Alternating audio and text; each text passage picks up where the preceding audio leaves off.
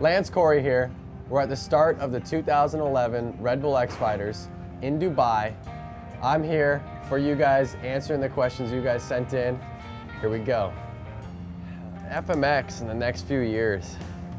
That's hard to say, you know, because in the world of freestyle and action sports, people can't even predict what's gonna happen in the next 6 months. It's like people are learning stuff crazy fast, or it kind of slows down for a little bit and then all of a sudden it spurts up. So that's real hard to say. I know here today in Dubai, all 12 riders out there are all top level. Everyone's riding great.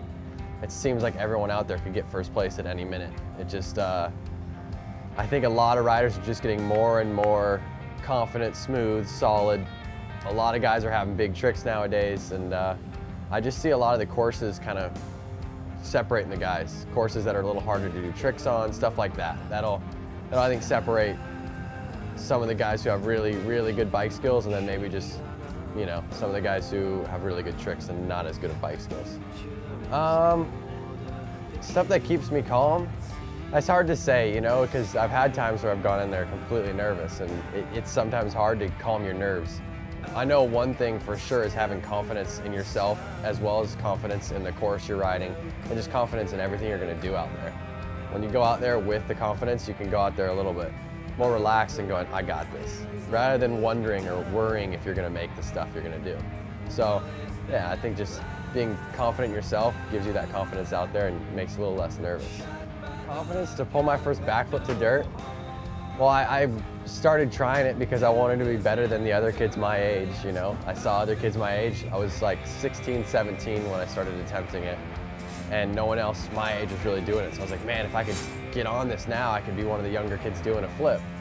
And I was lucky enough to, right about the time I started to flip, Matt Rabot was coming to America a lot. We connected, we became good friends, and Matt showed his confidence in me and helping me all the time, and was always like, yeah, you got this, you got this. And he told me like, yo dude, you're good in the pit, you gotta go to dirt. And I knew that a friend of mine, as well as a rider who knows what he's doing, when he tells me that I'm ready, like I trust in him, and I had the confidence from there on out.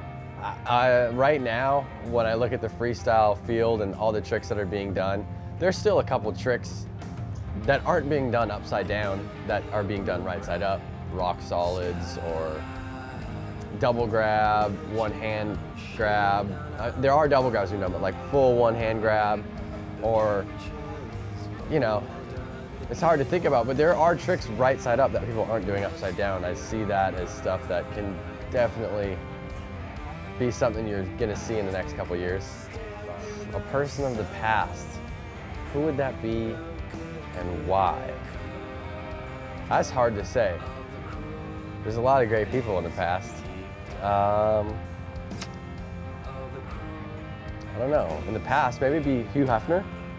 We'd chilling with half-naked girls all the time in my 80s, just hanging out.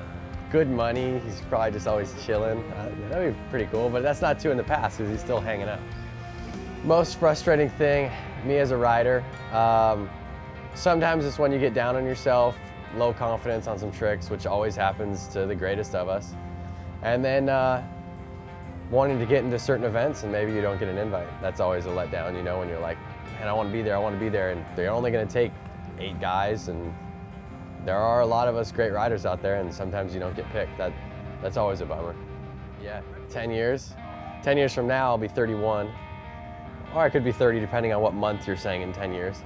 But in 10 years, I could see myself being probably a retired freestyle rider, looking back on everything I accomplished, you know, with a trophy case of a bunch of medals and photos of places I've ridden and great places, great things I've done, and hopefully, you know, showed other kids it's possible and created other dreams for people, and do that, and then just sit in my office chair as a CEO of my company I've started within the past couple months, MotoGate.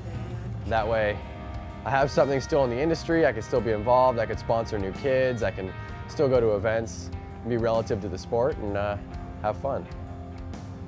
Before the season starts, you know, training and freestyle, it's very year-round at some point, because we always have something to do, some show or something. X Fighters goes for about 6 months, and I know the couple months before X Fighters starts, Robot usually comes out to America.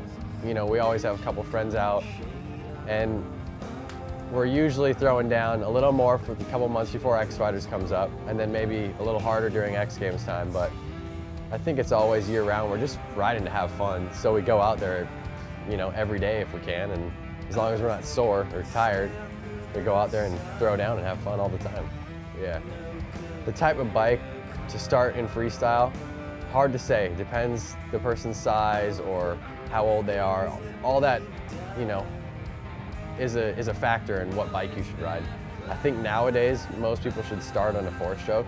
I see in the future all the bike manufacturers only making 4-strokes, so it's going to be hard to get 2-strokes in 4 or 5 years. I mean, right now only KTM and Yamaha are still producing them, and they're really not putting much technology into that. So I would say get on a 4-stroke, and I would say if you're a smaller person, lighter weight, get on a 250F, be able to control that. You have a little more weight, you're a little bigger, get on a 450, learn how to control that.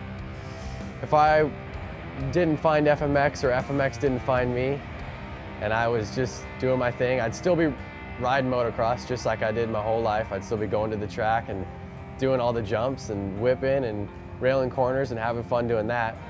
But I could see myself, I like business, I like to work with my sponsors, I started my own company. I could see myself being in a business aspect, you know, I'm still an extreme type of person. I'd still be going out riding motocross. I still would go out ride my BMX bike or skateboard or whatever it be, surf.